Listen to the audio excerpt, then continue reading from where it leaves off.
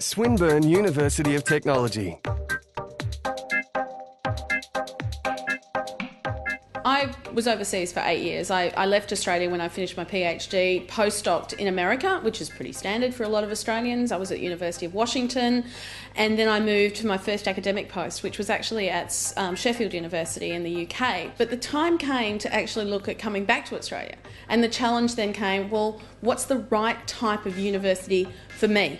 I'm Sally McArthur. I'm the Professor of Biomedical Engineering here at Swinburne University of Technology. It's the engineering that underpins the way we now do biology and the way we look at medicine. It's not just about looking at the human body, it's the tools that we need to be able to get a better idea about how the body works. I'm really interested about how we can take the structure of a cell membrane and collapse it and form it on the surface of a material. So we can take molecules that are found naturally that we know have antimicrobial properties. But if we then translate that idea and take those chemicals and now attach them onto surfaces, and then we can make a bandage that maybe helps prevent you getting a bacterial infection, and which messes up all your healing processes. Or we can use them to coat the insides of containers that are going to have food products in them and things like that. So we can step away from purely medical applications and move into food technology. We can move into also any technology where bacteria becomes a problem. If you look at something like a ship's hull, less than 1/10 of a millimetre thickness of bacteria on the ship's hull will slow that ship down and mean that its fuel consumption is really poor, and it costs billions of dollars.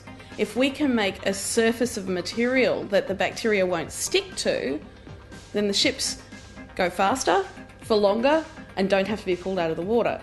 And that's the sort of ideas that we're bringing together here when we talk about bioengineering. Well, the key thing that attracted me to Swinburne is the fact it's a small university and they're not interested in the boundaries between disciplines. And it's really easy to walk up to somebody and say, you know about mammalian cells, do you want to come and do this project, or could you co-supervise my student with me, because we need to work on how this type of cell that you're the expert in sticks to the surfaces that I'm the expert of making. Obviously the other side of it is we have great facilities, and even now as we're bringing together new facilities, we work as teams to actually get funding for new facilities that will complement multiple groups.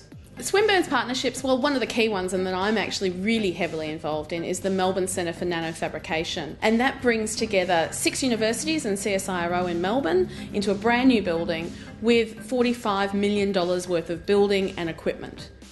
The reality of what we do is that we blend together different techniques. So we will start with something like a fabrication technique where we might go out to the Melbourne Centre for Nanofabrication, do some work out there where we make a nanostructured surface. We'll use a technique like nano-imprint lithography, then we'll bring that back here to the lab and we might put a coating on it. So we might do a plasma polymerization, which puts a very thin layer of a specific chemistry on the surface, and then we might immobilize a protein on the surface. So say this is for a diagnostic.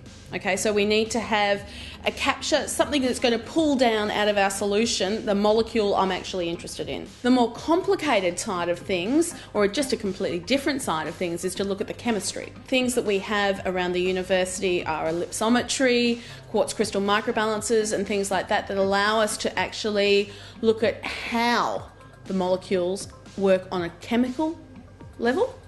And then we actually collaborate with other universities and CSIRO often to access other big bits of equipment. These are the $5 and $6 million pieces of equipment, or we go to the synchrotron and actually analyse the chemistry of those materials as well. Industry needs people to be innovative engineers, and that comes from actually having an understanding and a broader picture than, yes, I'm going to make this widget for this car. It's how could I do something new, and how do I come at it in a completely new way.